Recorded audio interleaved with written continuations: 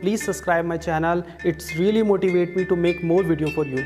So today we will discuss about the working of 4-stroke petrol engine. So this is the model of our 4-stroke petrol engine. So first we will discuss about the parts of 4-stroke petrol engine. So here you can see this red wheel is called flywheel. Okay. Then this black portion is your crank, and this black rod is called connecting rod.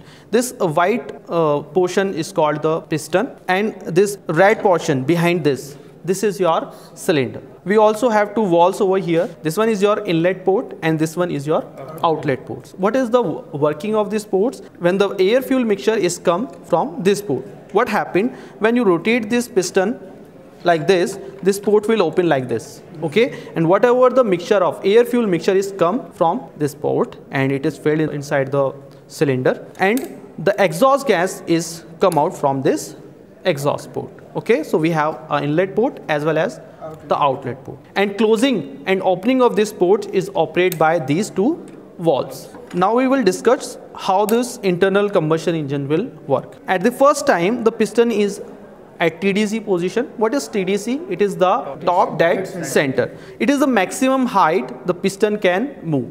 And what is BDC? The minimum height. This is the BDC position, the minimum height the piston can move. Okay. So the movement from TDC to BDC, it's called stroke. At the initial state, the piston is at the position of TDC. When we move the flywheel like this, the piston is moving the TDC to BDC, and at the same time the inlet port will open, and whatever the mixture of air fuels is come inside the cylinder through this port, because this valve is open. When the piston move from BDC to TDC, this valve close and it will compress whatever the mixture is inside the cylinder. This piston compress the air fuel mixture, and at the same time we ignite the spark over here.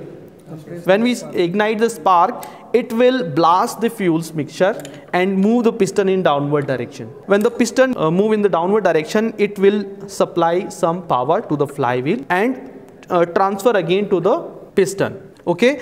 At same time, the piston is moved from BDC to TDC and the exhaust valve open, and whatever the burn gas is here, it will come out from the exhaust. So this is the working. Crank is connected with a flywheel as well as some gear mechanism. Okay, the flywheel is connected with this crank as well as the gear is also connected with this crank.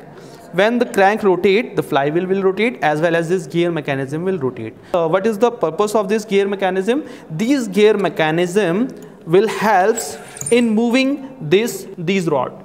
This gear mechanism will help in moving these rods. It is connected with some cam and follower mechanism. When we rotate the flywheel, this gear mechanism push the rod in the upward and downward direction, which will open the inlet and exhaust port. So this is the complete working of your internal combustion engine, which is petrol 4-stroke.